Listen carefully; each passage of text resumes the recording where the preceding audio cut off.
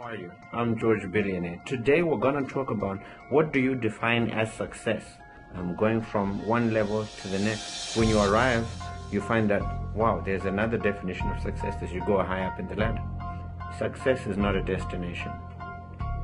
And the moment you reach a place that you define as success, you'll find there's another level above it.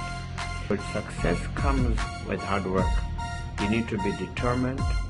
You need to be disciplined. You need to be focused. You need to have a drive towards getting to a place that nobody else has ever got. You need to be determined. You need to be fearless. You need to be a high-risk taker. You need to be somebody who does not have a lot of friends. Success is not easy. It comes with long nights, early mornings.